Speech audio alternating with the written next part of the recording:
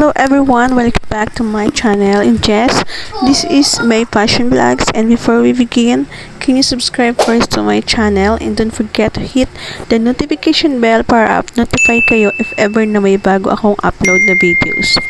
So for today vlogs, alam kong alam nyo na to and sa karamihan, but if you are a beginner sa creator, this video is for you. Alright, let's start. So first, punta muna tayo sa ating mga browser. Any browser na available sa inyong phone, sa inyong mga cellphone. So very easy lang to guys at napakadali lang gawin. At isa rin ako nahirapan na gawin ito before nung bago lang ako na monetize. Syempre as a beginner, so syempre kailangan natin more research para tayo ay matuto. So gusto kong mag-share ng aking onting kaalaman. Browser. So ayan, search nyo lang YouTube Studio. Yan. Then kailangan naka-desktop site.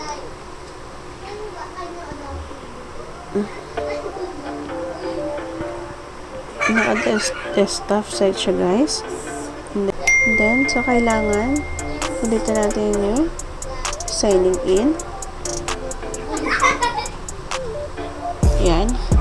Sobrang bagal ng net. Then, pagdating natin dito sa ating dashboard, so makikita natin ang ating content. So, i-click lang natin yung ating mga video. So, ayan. Pipili lang tayo dito na lalagyan natin ng end screen. So, this one.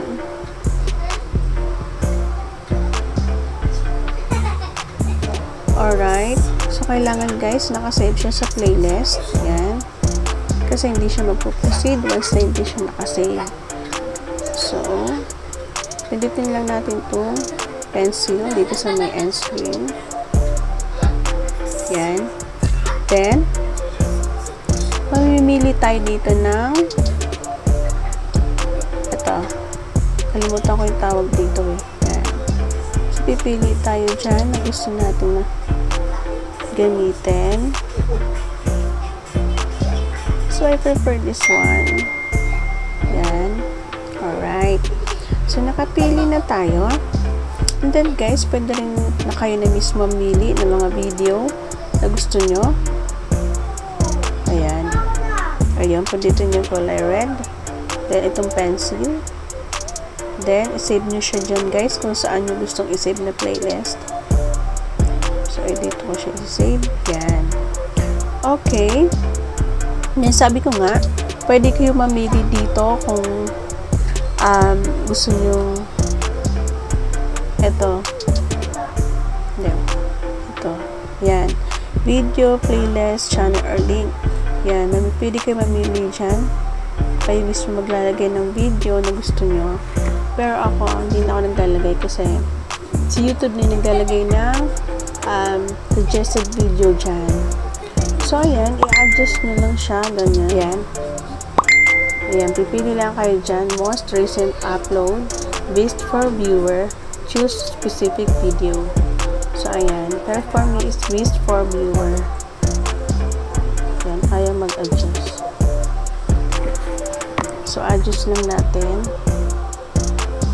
Siyempre, dito natin sa kung saan natin siya itatapat. Siyempre, sa pinakang bago end of video. Okay. So, save natin siya guys. After natin makapili ng mga video and adjust na natin. Save. Okay. And then, maglalagay din na rin tayo ng end cards. Yan, end cards. Alright, yung sa end cards, ipindutin nyo lang yung video.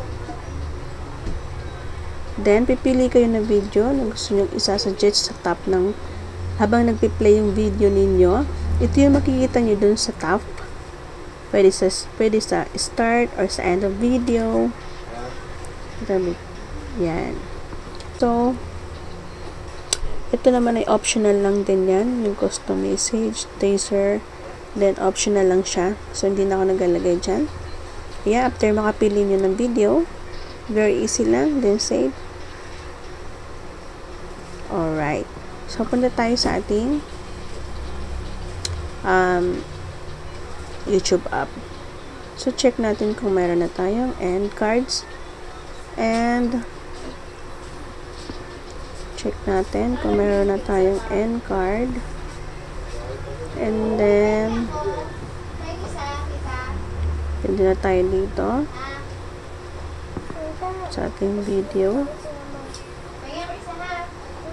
So, ayan. Ganyan na sa taas guys yung end cards. Ito naman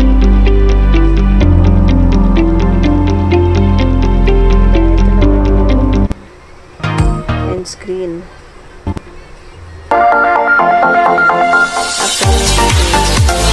After yung screen dyan. Yan, yung end screen. So, yun lang guys. Sana may natutunan kayo sa ating tutorial. And sana nakatulong. Thank you sa panonood and keep safe and God bless you all. Bye! See you soon! And don't forget na rin pala pa-subscribe na rin and pa-like and comments kung gusto niyo yung video na to. See ya!